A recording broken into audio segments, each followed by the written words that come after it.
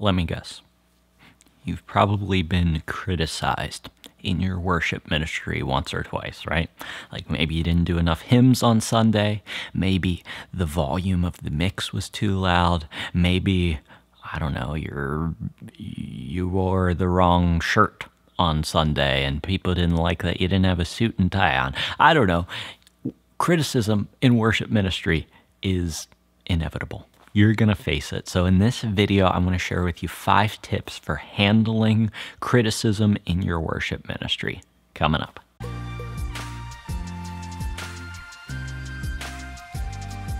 Hey, Spencer here from leadingworshipwell.com. This is the place where we talk about how to lead yourself well, lead your church well, and lead worship well. So if you're interested in that, click subscribe down below and let's get into it, because today we're talking about criticism in your worship ministry.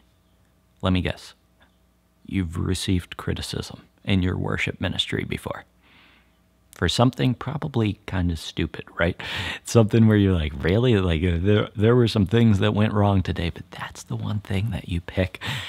Listen, criticism in your worship ministry is inevitable. In a church world, unfortunately, in the world in general, it's not just the church, you're never going to make everyone happy.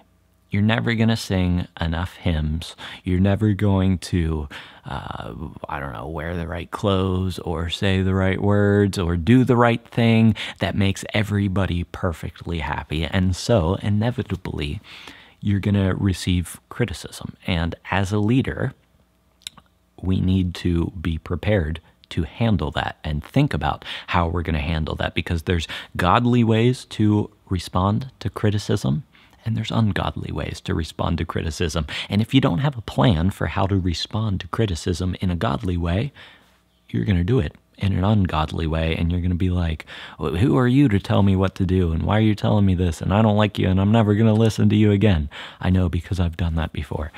And it's not fun. So how do we respond to criticism in a godly way, in a way that people say, okay, that guy or that girl is a good leader. I can come up to them and talk to them if I have a problem, and they aren't going to bite my head off. That's what we're going to talk about today. But before we get to that, I want to have a little fun. I want to hear, what is the pettiest thing that you've ever been criticized for in your worship ministry? What is like this smallest thing where you're like, really? You're going to bring that up? Like maybe you wore a hat on stage and somebody didn't like it in your church. Or maybe your right shoe was untied and somebody noticed and said, you look like a slob today. You need to tie your right shoelace. I don't know. It seems like something people would complain about in a church. I don't know. Let us know down below. What is the pettiest thing that you've ever been criticized for in your worship ministry? I'll talk to you in a second.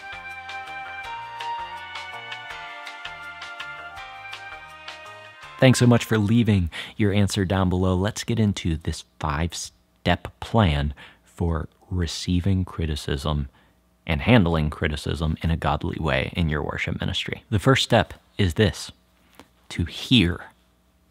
Hear what the person is saying. Don't defend.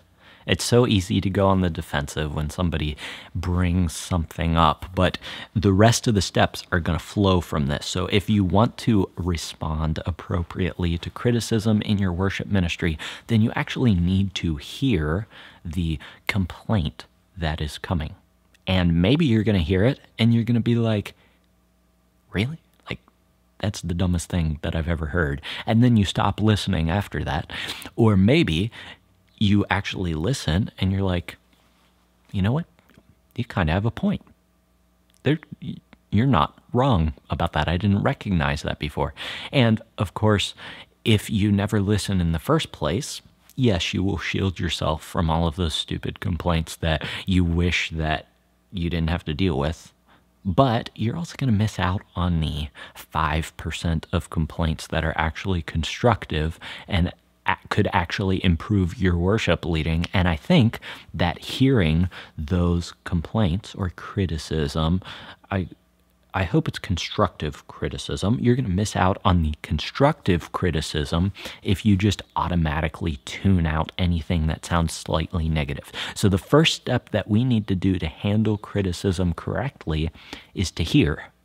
And you can choose how long you hear for. I think sometimes you automatically know, okay, this is something where I just need to smile and nod and say, okay, thank you for your thoughts. Or you might realize that they're actually pointing out something that's legitimate. But you're never going to hear those legitimate things if you instantly la la la la la to any complaint that you get. So first, hear. Don't defend. Don't let your first response be defense. Let your first response being hearing the actual complaint. On to step number 2, and that is to evaluate. Evaluate, now that you've listened and you've actually heard what the person has said, think, is there any truth in this?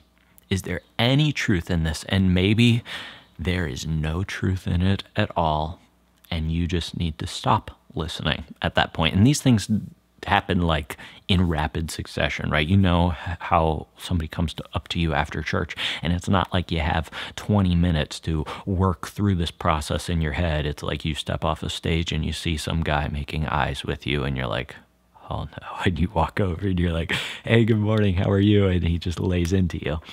And you hear it for a second, and then you evaluate and say, okay, I'm just not going to listen to this anymore because there's no truth in it. But the same thing might happen where you walk off stage and somebody says, hey, I noticed that the slides were a little bit behind this morning. Is there anything that we could do about that?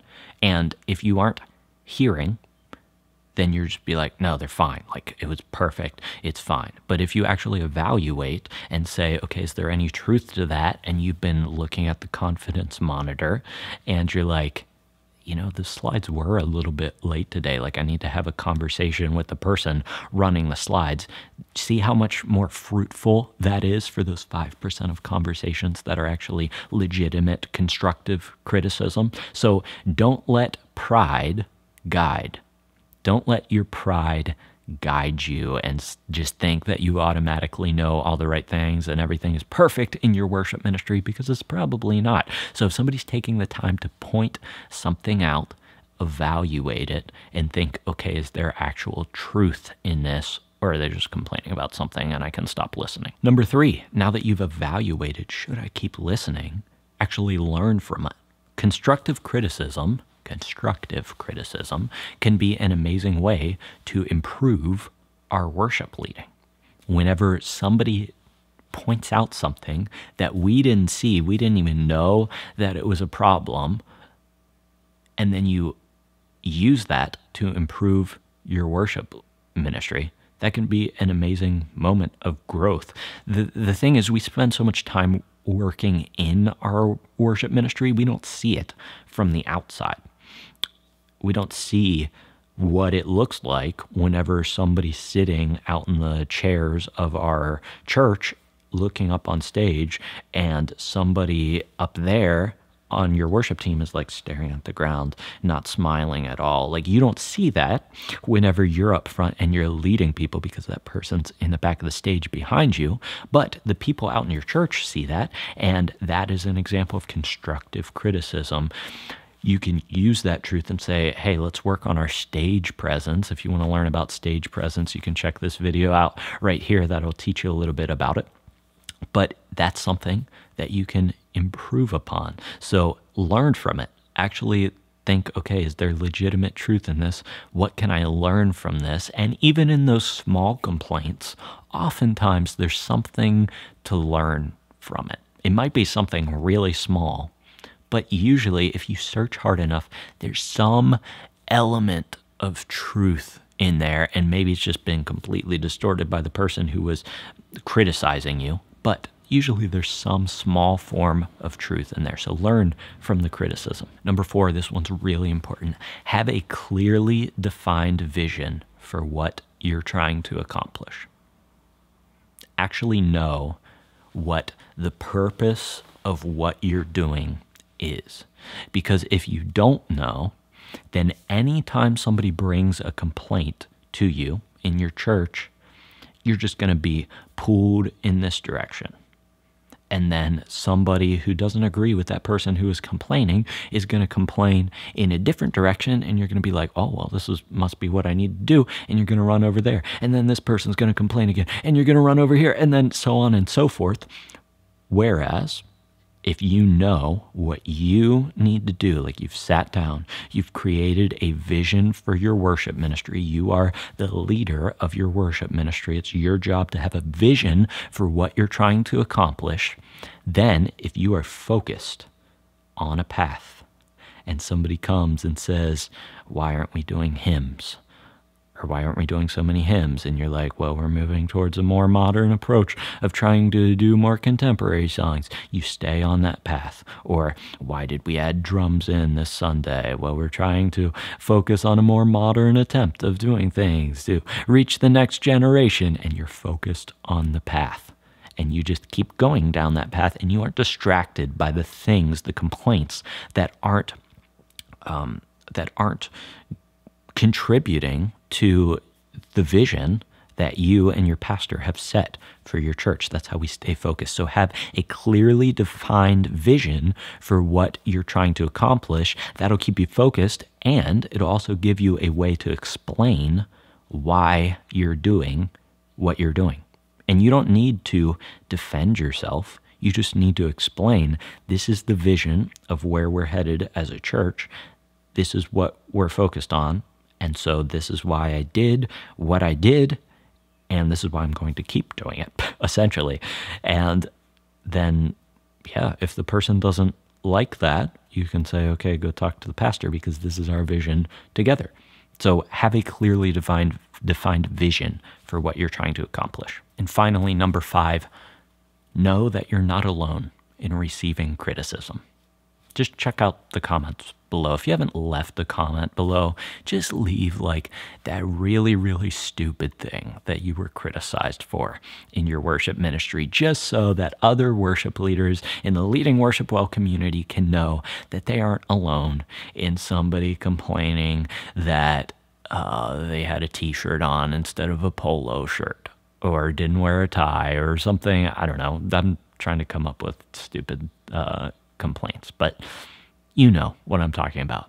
Everybody receives complaints. It doesn't mean you're doing anything wrong. In fact, it probably means that you're making progress in implementing change in your church, because there's always going to be pushback against change.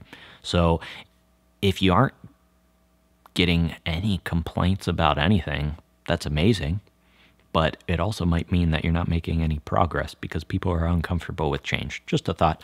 So just know you're not alone in receiving criticism. It doesn't mean you're doing anything completely wrong. People just complain in church sometimes. Now you have a step-by-step process for dealing with criticism. Listen first. Actually hear what the person is saying. Evaluate, is there any truth from this? Learn from it if there is any truth from it. Have a clearly defined vision for where you're going so you aren't distracted by all the millions of different complaints, and just know that you aren't alone in receiving criticism. In your worship ministry, that's how you deal with criticism. In your worship ministry, if you want to improve your worship leading and get criticized less often, I don't know. If you want to improve your worship leading, check out the free audio training that I put together. Link to it down in the description below. It's a free audio training called 5 Tips to Instantly Improve Your Worship Leading. In the audio training, I share with you 5 tips to instantly improve your worship leading. These are super simple things. You just have to know them. They don't take much effort, but if you make the conscious effort to implement them into your worship leading, you'll level up your worship leading. Other than that, thanks so much for joining me. Until I see you in the next video, keep leading worship well.